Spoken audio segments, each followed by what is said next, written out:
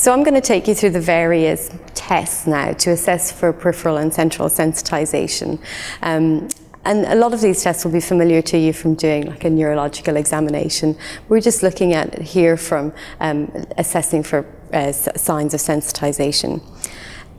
In your clinical practice, you can choose the different measures that you would test that would be relevant for your patient. So you don't have to do everything. For this situation, I'm going to go from least provocative to most provocative, I guess. So I'm going to start with a brush to test brush stroke allodynia. I've got a von Frey filament here that I'm going to use to test mechanical hyperalgesia. If you don't have von Frey filaments, you can use pinpricks. I've also got a pressure algometer to test pressure pain sensitivity, again a measure of mechanical hyperalgesia. And I've got an ice block, or you can just use an ice cube to test cold hyperalgesia. I'll use the von Frey filament also to test for temporal summation when we repeat the measure. So we're going to pretend that Martin has tennis elbow, and in this case he's got a right tennis elbow. So I'm going to test the left side as his remote or comparison side. And if you've got somebody who's got a unilateral problem, then that makes a lot of sense because you've got a direct comparison.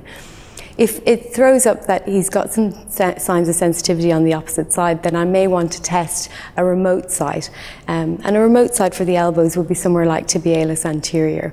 And for things like pressure pain thresholds, there's quite a lot of normative data available in the literature that you can reference to, so you can compare that for places like tibialis anterior. So just so that I'm kind of more testing over the correct spot, I want to find the maximal pain site. So Martin, you showed me earlier where you were sore, so just tell me where you're most sensitive. There. Okay, and I'm just going to put a little dot on that. Okay. Okay, and just do that on the opposite side. Just so I'm comparing over the same area. Okay, so let's start with assessing for allodynia. I can just take my brush. Martin, I just want you to tell me what you feel when I rub this along your skin. Just a smooth brush stroke. Okay. So because that's not sensitive over the area of pain, I don't need to test it on the opposite side because there's no presence of allodynia. So I can leave that to the side. The next test I'm going to do is for mechanical hyperalgesia. So Martin, what I'm going to do is prod you with this filament, okay? Yep. Just gentle pressure. I want you to tell me if you feel any pain with this or not.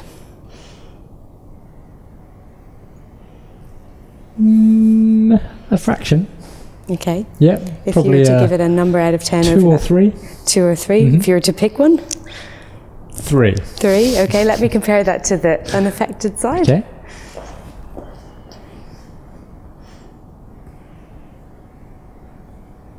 Yeah, don't feel, just pressure. Just pressure on that, yeah. Okay. So there's a difference between the two. Just note that as I'm applying this, I'm just applying it to when the filament starts to bend. And in that way you can kind of standardize the amount of pressure that you're using. And that's one reason why von Frey filaments are better than just doing pinprick. So for the next test, I'm going to do the same thing again. I'm going to ask you for a pain rating after the first test. I'm going to repeat it 10 times. I'm going to ask you for a pain rating at the end. Okay. Is that okay? Yeah. Okay, so... Yeah, 3 again. 3 again, okay.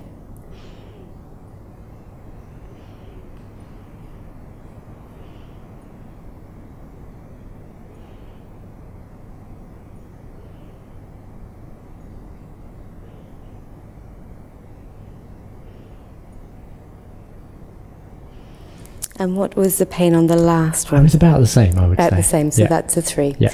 So we can say then that there's no presence of temporal summation. Okay, let's move that aside. So for this one, this is testing your pressure sensitivity.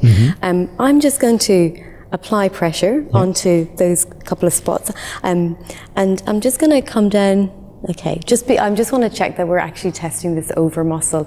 If he was most tender, closer to the bone, I would just move distally to that, so I'm testing in soft tissue. It's just not pleasant to test pressure pain thresholds over bony areas.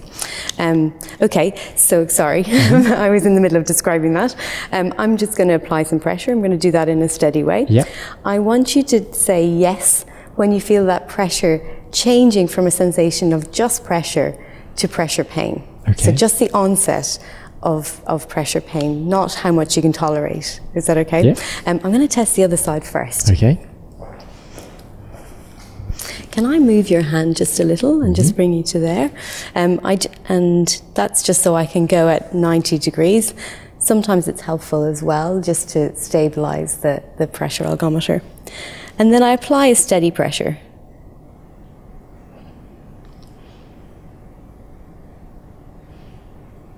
About now. Okay. And so this measures in different ways, but I've got 30 newtons. I wouldn't tell my patient that. Okay, let's go again. Okay, same again. Say yes when you feel the pressure changing to pressure pain. About now.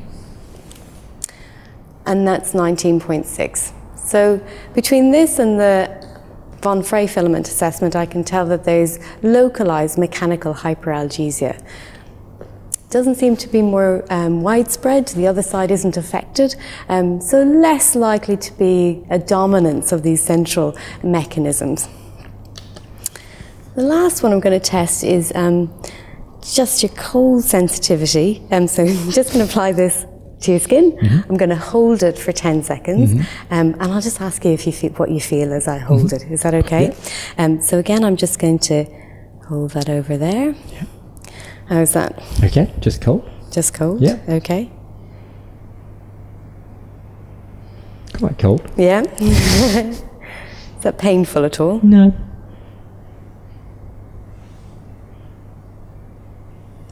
And how is that? Just cold. Just cold. Yeah. Okay. So no cold hyperalgesia. Again, you might question whether I should test the opposite side or not. Because it's not sensitive over the affected elbow, then it's unlikely to be affected elsewhere. So of course you could if you wanted to, but it's less indicated. An ice cube is probably better just so that you can test more locally than using something as large as this. So those are the main ways that we're going to assess for peripheral and central sensitization.